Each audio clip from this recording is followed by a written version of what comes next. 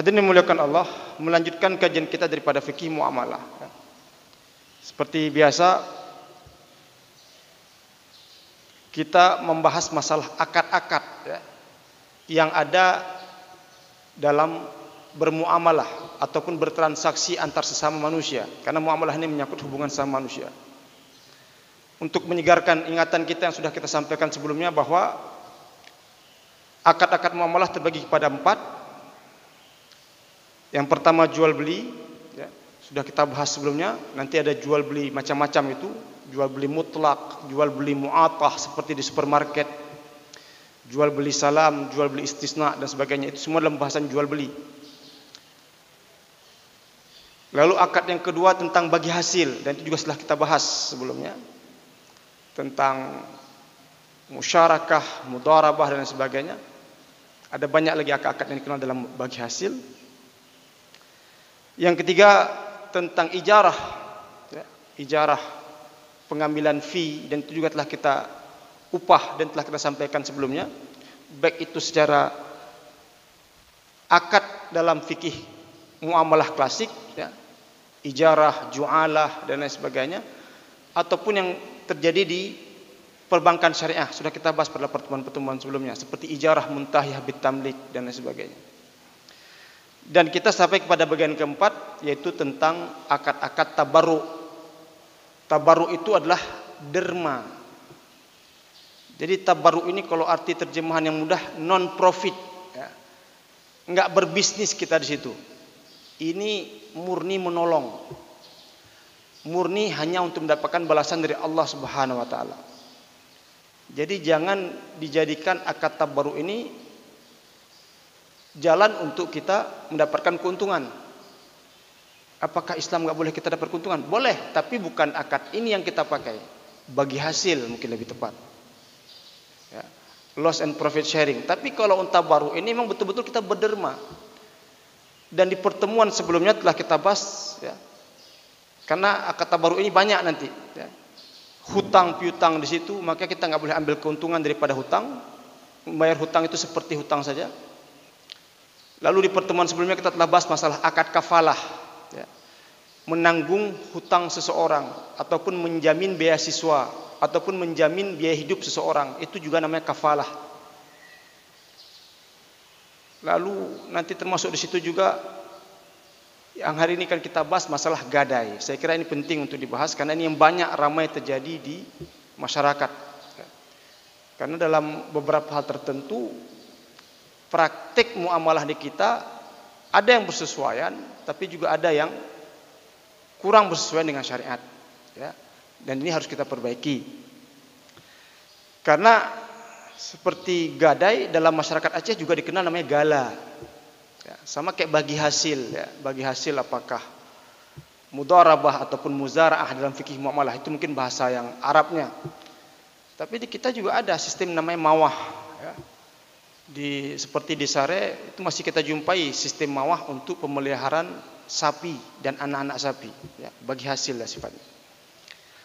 Nah, hadirin dimuliakan Allah, pada hari ini kita akan bahas salah satu akad dalam tabarru, ya, berderma tadi, non profit, tidak boleh ambil keuntungan dari sini karena kita betul-betul ingin membantu, menolong orang.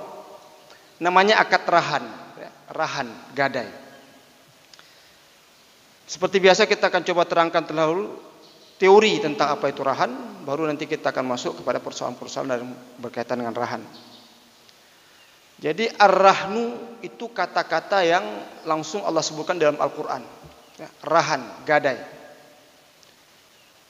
Jadi kalau kita lihat dalam Al-Quran itu, kalau mau lebih jelas tentang akad-akad muamalah, tengoklah dari Al-Baqarah yang bagian akhir itu, 275, 278, 279, 281, 282, 283. Yang penting bagian halaman akhir daripada surat Al-Baqarah itu semua berkaitan dengan muamalah.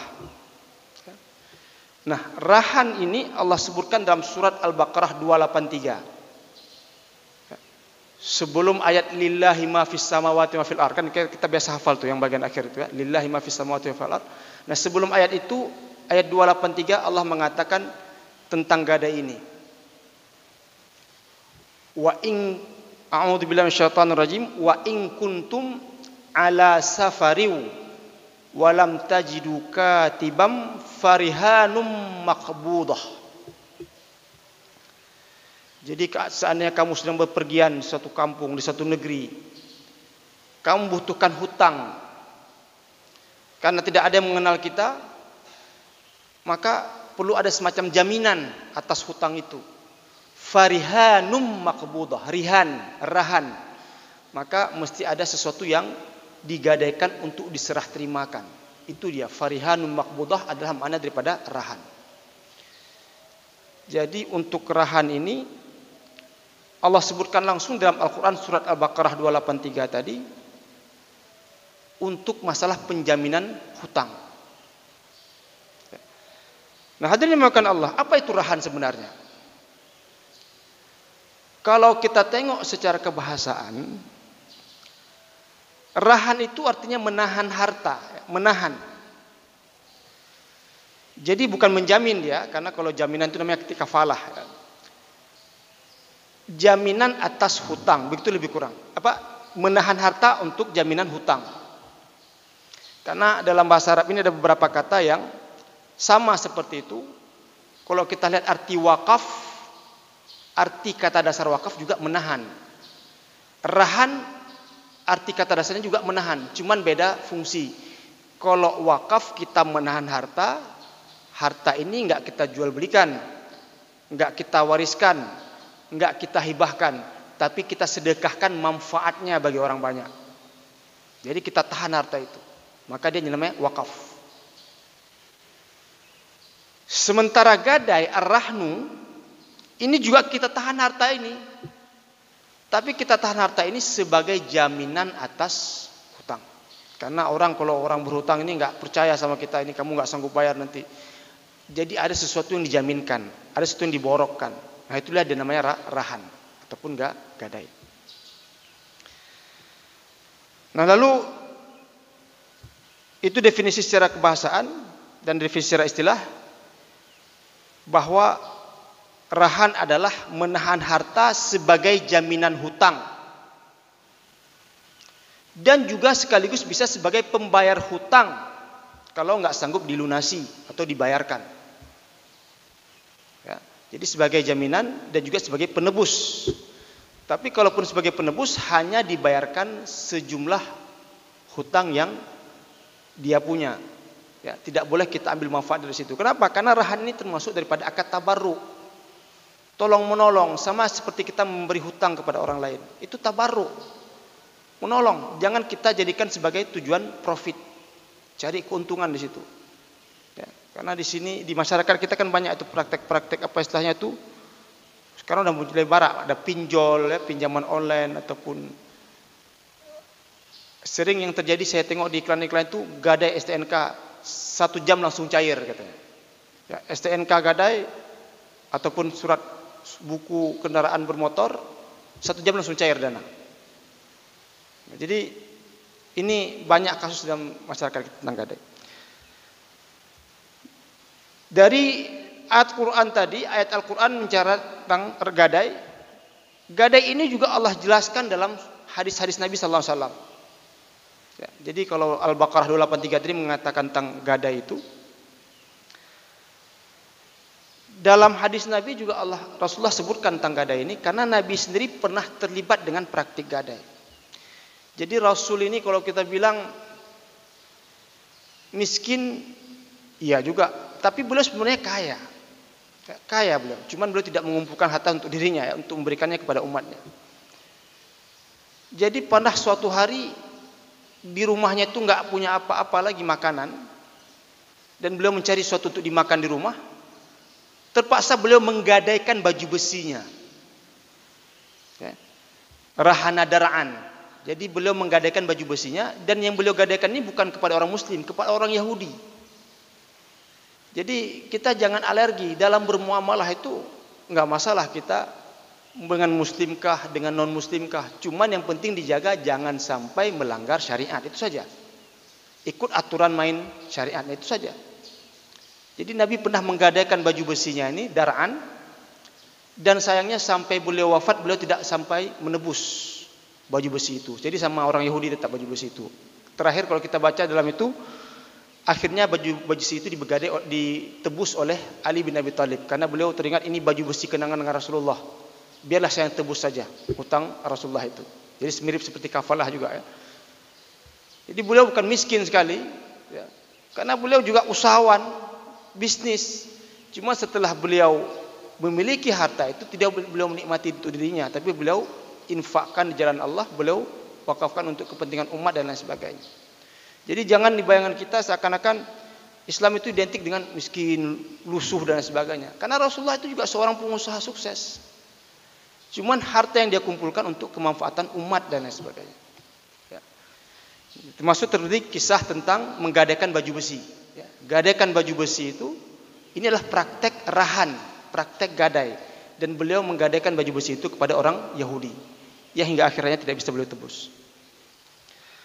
Nah, hadirin dimuliakan Allah, setelah kita tahu tadi definisi gadai ya, secara bahasa, secara istilah, lalu dalil tentang gadai Allah sebutkan dalam surah Al-Baqarah 283, dalam hadis Nabi.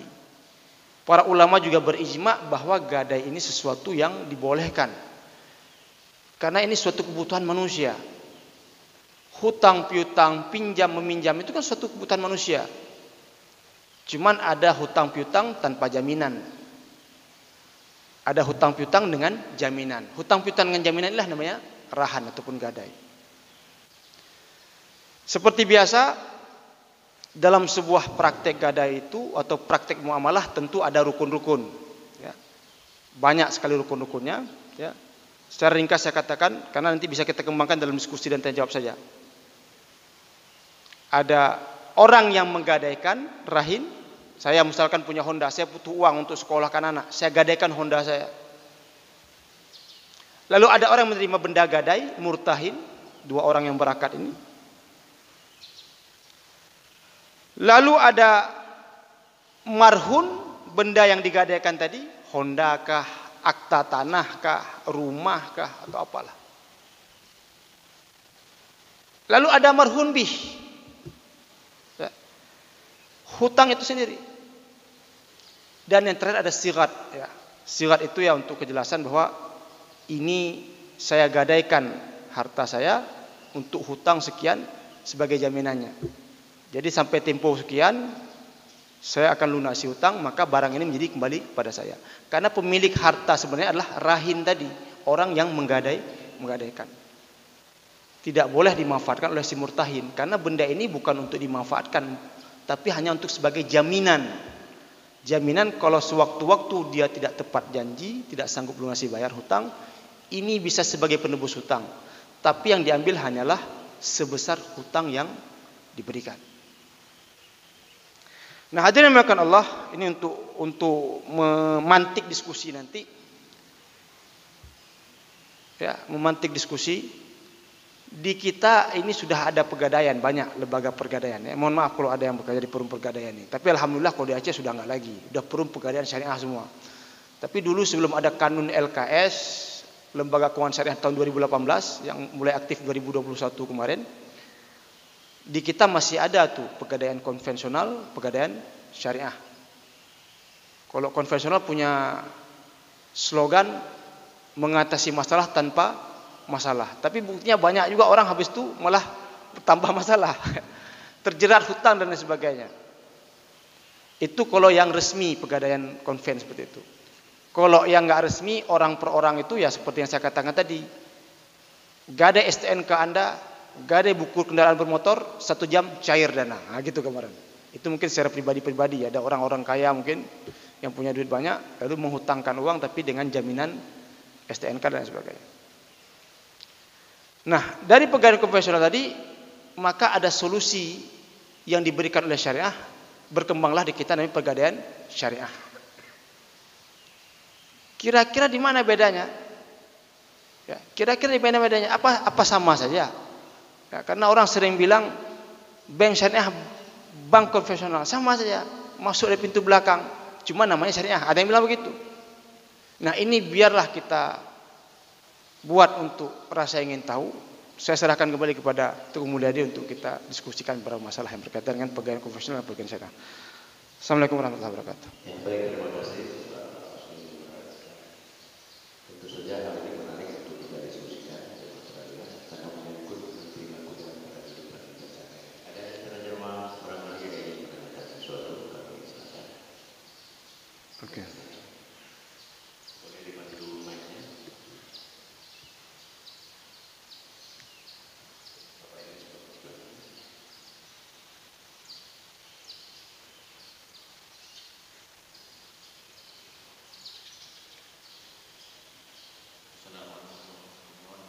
Waalaikumsalam.